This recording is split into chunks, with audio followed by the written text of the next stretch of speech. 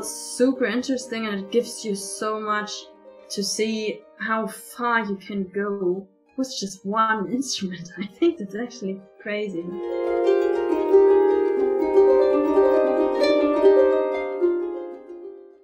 And when it comes to playing the harp, and I've noticed, especially in your video for the object, that you're very expressive with it, and I really enjoy it. So for people who are looking to be more expressive with their music and really be able to sort of be in tune with it, what are some of your suggestions? How do we get into a good groove with the music that we're playing, so we're not just concerned about playing the right notes? Yeah, I recommend playing concerts, because when you practice, like at least that's my experience, when I practice, I sometimes do get in the mood, but I really feel it when I play for other people. And then it suddenly makes sense what I'm doing there, and that I'm doing it, you know, and there's always this connection with the audience, and then I get expressive, and I feel like, oh, maybe I improvise in this bar, or I don't play what's written down there, or okay, I really enjoy the break, and then continue or whatever. And this feeling, I think it's at the same time being in the music and not thinking about the score, but being in the music, and also at the same time reflecting yourself, like seeing yourself from above, looking down and seeing the audience and seeing, oh wow, you're doing this for them and they're there for you, and this all works together. I think if you want to work on your musical expression, you have to play for other people, because that's the moment where it all makes sense. You know what I mean? Yeah, and you get a kind of feedback, I guess, from an audience that it's not the same as you're playing with yourself or by yourself. Yeah. Right. Yeah. And going back to the different types of music, I have come to learn that you have studied with different kinds of harpists as well. So you've talked about triple harp, the Baroque music that you study with some of the people. And then you have also studied classical harp playing and Scottish harp playing. How do you find the experience of studying with so many different types of music? Does it confuse you? Because I can see myself getting quite confused easily. How do you manage that? And what do you enjoy about doing all kinds of different studies with your harp? Yeah, that's a good question. It definitely is a good thing if you don't change your music teacher too often, I think, at the harp, especially because of the technique. I guess you know what I mean. Different people have different techniques. But with the different styles of instruments, there comes a different technique, automatically. So this is not really, the thing. And that I studied in Scotland, that was, also a lucky incident that I did my Erasmus there. And they allowed me to do both their classical and Scottish Clarsach with Heather Downey, which was really great, because I went there thinking I could only do classical, but I was allowed to go to the Scottish harpist as well. And of course, it just makes your whole horizon much broader and brings more freedom into the whole thing. I think it depends on what you want. I'm not the type of person, or I'm not the harpist who says I'm specialized in early music before Bach, and I only play historical informed music, and I play on a super historical instrument, super correct, like researched music. And I love people who do that, you know, but I'm not this type of person. I'm also not the type of person who says, okay, I only play, Irish music in a West Ireland style from Cork or whatever. But it's also good that these people exist, because they keep up the tradition and the research and whatever. And I, for myself, just found out that I like the broad approaches, because it's all super interesting, and it gives you so much to see how far you can go with just one instrument. I think it's actually crazy. Yeah. Yeah, and so the diversity of harp music that I've come to know after looking into harp has been quite amazing. There are just, and even the physical design of the harp, it varies from, areas in the world to another. And like you said, it's all very similar, but so different. And there are so many possibilities. And I think it's wonderful that you are able to explore many of that. And if we were to expand our music horizon, and we're not necessarily in a place to buy multiple harps or travel to many different places in the world, do you have any suggestions on how we might be able to expand our harp view a little bit? Where might be some good resource to look into? Oh, I guess that depends on people you meet, I guess. I mean, of course, you can do research in the internet, and you can, just for the crack, type in harp in Spotify, and you will get all sorts of different results. You will get the kora from Africa, you will get the South American harp, and you can do that, and then you can try to play along or whatever. But I guess it's people you meet, even in your hometown. There's people from all over the world in every town, I guess, worldwide, isn't it? And if you're open enough, and if you talk to them, and then you try to play together, that might be a start, actually. And then not the same thing with the improvising, not being afraid about wrong notes, or am I allowed to do that? I sometimes ask myself the question, am I allowed to play Scottish music, although I'm not Scottish, or am I allowed to play, a Turkish song, even though I'm not Turkish? But of course, if somebody shows that to you, or if you really like that song, I think you're allowed to do whatever you would like to play. And what are some of the projects that you're working on that you might be willing to share with us, that we can see in the next little while from you? So you mentioned the CD with my folk duo FLAUTH, which was released last week.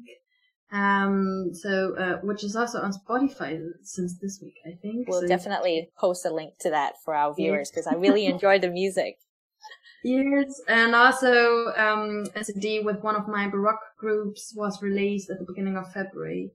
So you also can listen to that. That is really beautiful Baroque music from actually Europe and South America.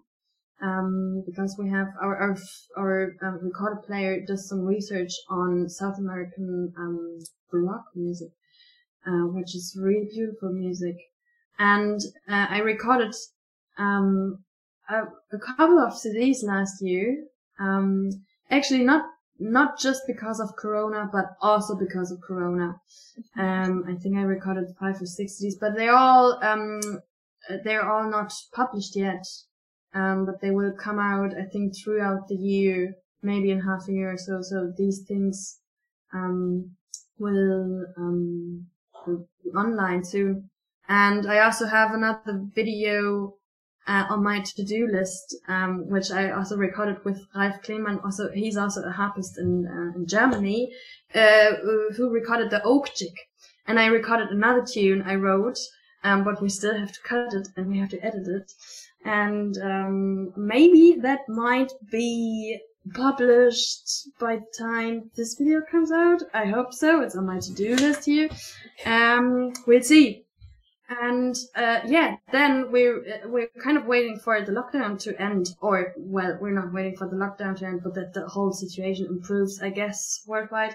So if this is kind of maybe a little bit over, and we can start to play concerts, then there will be loads of concerts, because there will be loads of concerts anyway, and the concerts who couldn't take place last year, which got put in this year.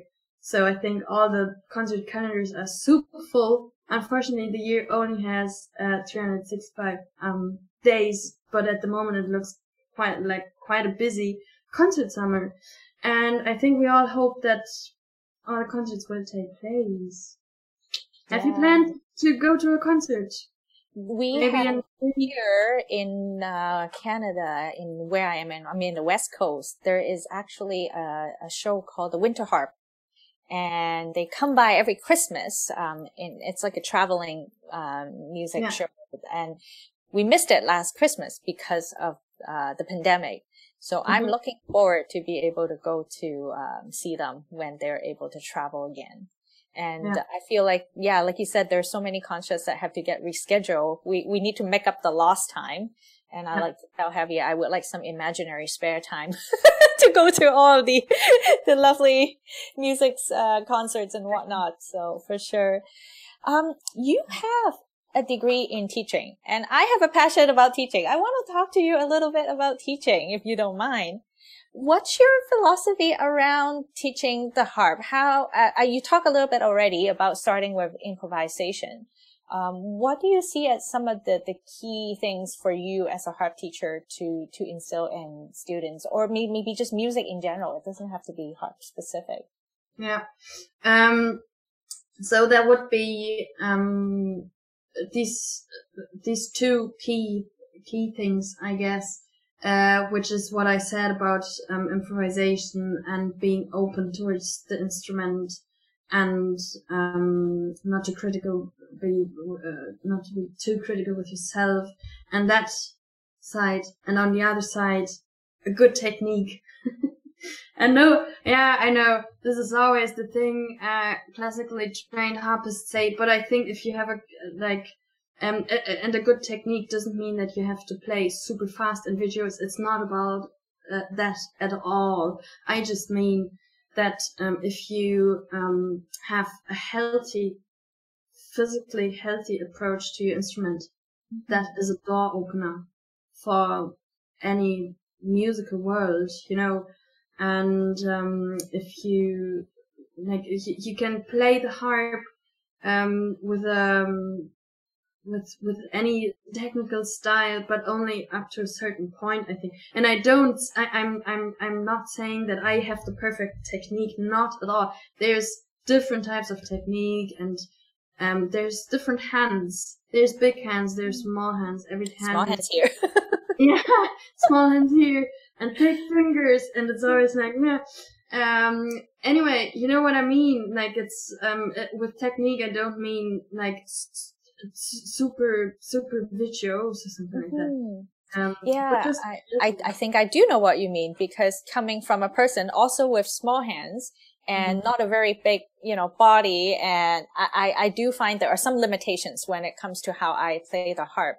But what I do appreciate is when my teacher is teaching me a method that works well for my body, instead of saying you have to do this way because this is the only right way, or, the other ways are wrong. I think that is so important, right? Exactly. Yeah, exactly. And I have not experienced that when I learned the harp. For me, it was more like, do it like that.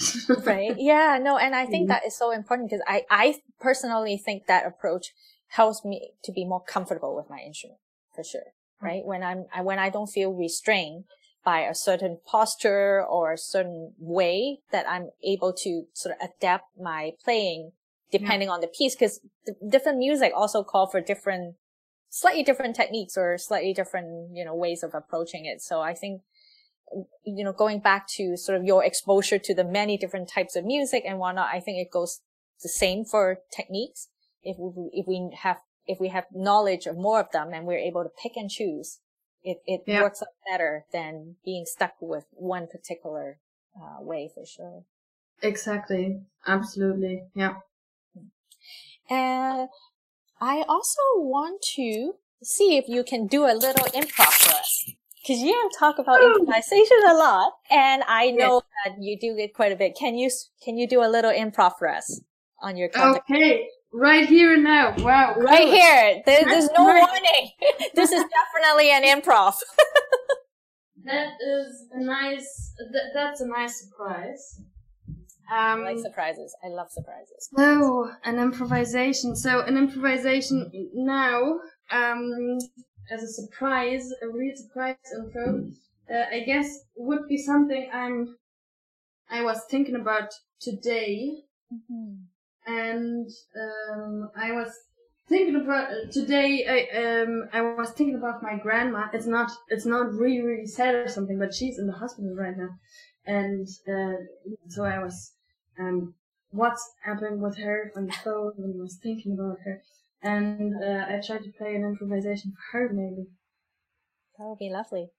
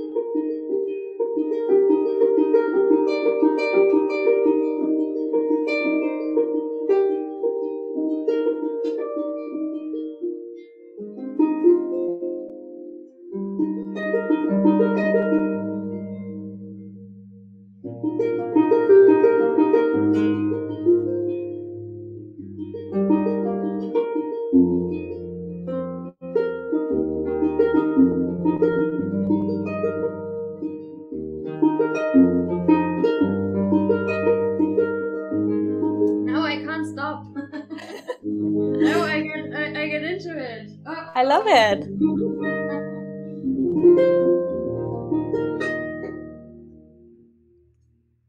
Oh, that's beautiful. Thank you so much for doing it. I think this is a lovely way to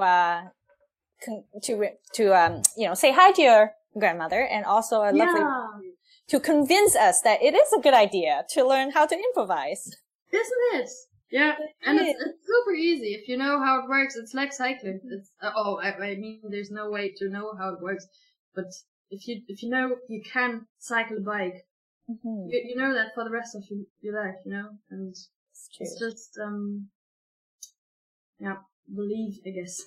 Yeah, it become a part of you. Yeah. And do you start a lot of your composition with an improvisation? Is that how you would normally start writing a piece of music? And actually not, no. That's an interesting question, because I haven't really thought about this. Actually not, no. I like the compositions, like the pieces I wrote so far, I had a distinct idea, I had a particular idea, or I had a particular thing I wanted to do on the harp, technique-wise, or I had a theme in my head, or like not a theme, but something the piece is about, and then I would work on it, actually, like trying different things and more really thinking about it, and thinking about the structure, and maybe thinking in colors or feelings or something like this, which should be connected to the piece. I think it was never really an improvisation. Maybe then at the end, to finish it, to make it a piece. Then I can fill it with improvs, you know. But the composition started with thinking. Yeah. Have you composed? I haven't. I have tried transcribing a piece of piano music that a friend of mine wrote into the harp, and it was a very interesting exercise. And I've always been challenged by my teacher to compose, but I don't know where to start. And I feel like it's just probably one of those things that I just need to give it a shot without thinking too much about it. Because I think the more I think about it, the more I go into the analysis paralysis, you know, like all the adult learner. Oh, we're not good enough. We can't do this, right? So I know what you mean. Yeah. How can we stay in touch with what you're doing? What are some of your social media outlets that we should keep an eye out on? The best would be my Instagram profile. Okay. Which I have since half a year. My cousin convinced me. I was always against Instagram. My cousin, my 13-year-old cousin said, "Babett, how can you be a musician and not have Instagram?" in 2020, you know, how could that happen? I said, okay, all right, I'll do that. And now actually I think it's, I like it more than Facebook. You can also find me on Facebook, and you can send messages and I will get back to you. But more news I will post on Instagram or on my website. Yeah, we'll include the link to your website and also the different groups that you're involved in as well. We'll put that in the video description. Thank you so much for this conversation. I really enjoyed listening to the triple harp. And then, of course, I think the surprise improv was also very pleasing. I loved it. Thank you so much for doing that for us. Thank you. I hope to talk to you again soon. Bye. Bye-bye.